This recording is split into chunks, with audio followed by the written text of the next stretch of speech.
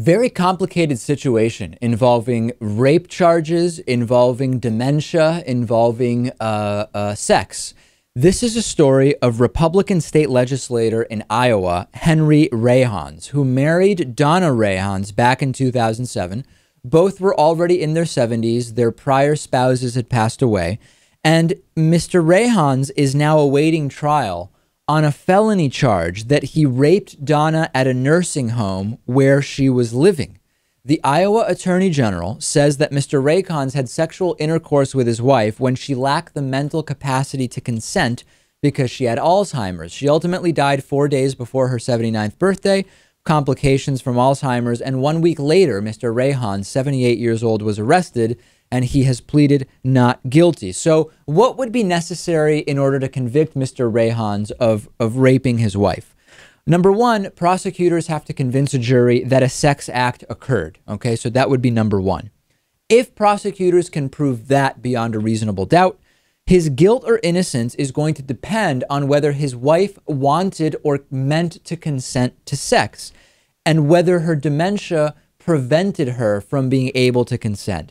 Lewis, you can see how complicated this is because on the one hand, family members have made it pretty clear that they were on good terms. There was no particular reason to think that they had had a falling out such that there would not be sexual activity within their marriage. At the same time, if someone has dementia, you could argue that regardless of what their desire was with regard to sexuality before the onset of dementia, they were incapable legally of consenting, and thus it was rape. I don't know how you can truly prove this one way or the other, but if medical experts can get in there and say she simply could not have consented medically, then Mr. Rayhans might have a real problem here. Probably, yeah, could be. When you're suffering from dementia, of course, it is perfectly possible that you are still lucid the majority of the time. Or, you know, if things have gotten worse, you could still have lucid moments. And there comes a point where that doesn't happen anymore. So I guess it would be up to a medical professional to make that determination. And there's a further layer of complexity, which is that even in some, dementia is such a unique, every case of dementia is unique.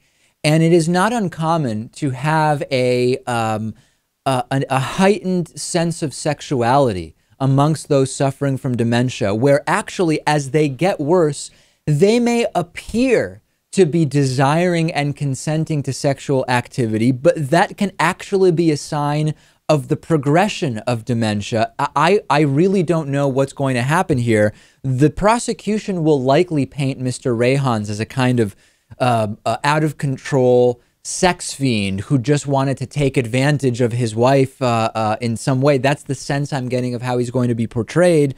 I really don't know how this is going to go. And I have a sense it may hinge most on the testimony of medical professionals. I think so. Yeah. I can't really paint this guy in any light. I just really have no idea what happened here. We clearly do not have all the information. The men's rights movement online is just adamantly, unquestionably saying this is an innocent man and there is no proof whatsoever that he raped someone.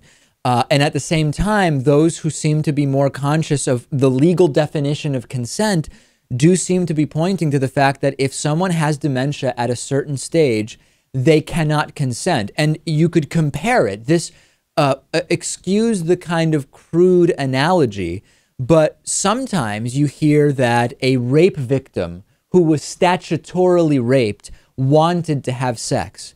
And while they may have said, I want to have sex with this man who is 20 years old, even though I'm 15 or whatever the case may be, legally speaking, they are not at the age of consent and cannot consent. So whatever the colloquial understanding of consent may be, legally there was no consent. And that's what this case may come down to.